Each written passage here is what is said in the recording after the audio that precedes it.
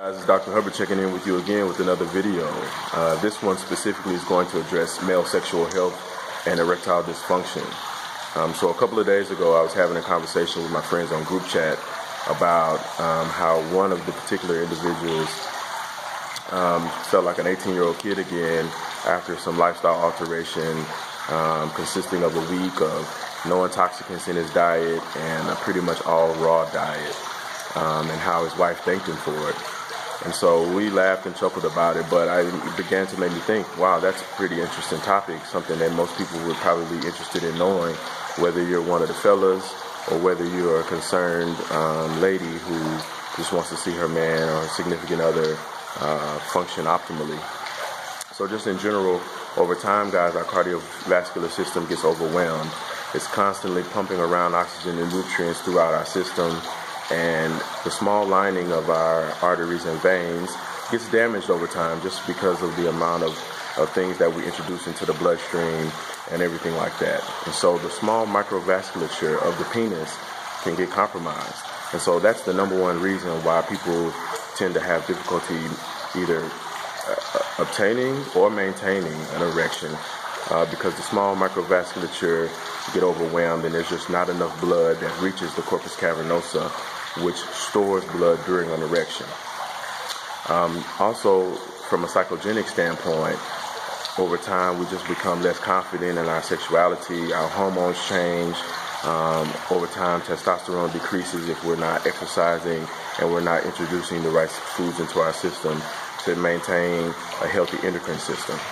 Alright, so small things like eating a raw diet that improves the overall health of your cardiovascular system, exercising on a regular basis to improve the cardiovascular system can literally turn around somebody who maybe not even is in full-fledged erectile dysfunction, but just is not obtaining or maintaining the level of erection that they're normally accustomed to. And so that's an important point I want to drop by. Also, stress reduction and exercise increase our endorphins, it increases our confidence, it makes us feel good as men to look good, feel good, and maintain a healthy mentality. So things like yoga, things like stress relief other than smoking and drinking, which is common when you're trying to reduce stress, can be beneficial specifically for the sexual health of your organs, as well as just your general approach to making love to your lady and things that go on in the bedroom.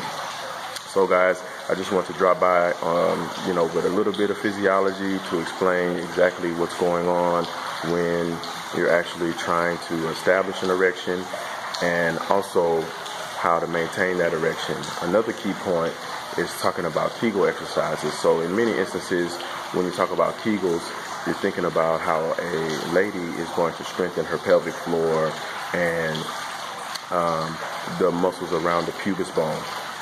Men can also do that by simply strengthening and tightening and contracting those muscles that allow us to urinate or not urinate. And so by strengthening those muscles on a regular basis, by holding contraction and isometric contractions, you can really see a change in your ability to maintain an erection and also to control ejaculation. So guys, once again, this is Dr. Hubbard checking in with you with some sexual health tips and some ways to address decline in your erectile health, and also how to address erectile dysfunction. Don't forget that any questions you may have, any concerns that you may have, or any topics that you might want me to cover, you can reach me at Dr. J.B. Hubbard, MD @gmail.com. And I'll be sure to answer those questions as quickly as I possibly can. And also we'll get other videos into the groove that maybe address something specific that you want to hear about. So guys, have a great weekend. I'll see you on the next video.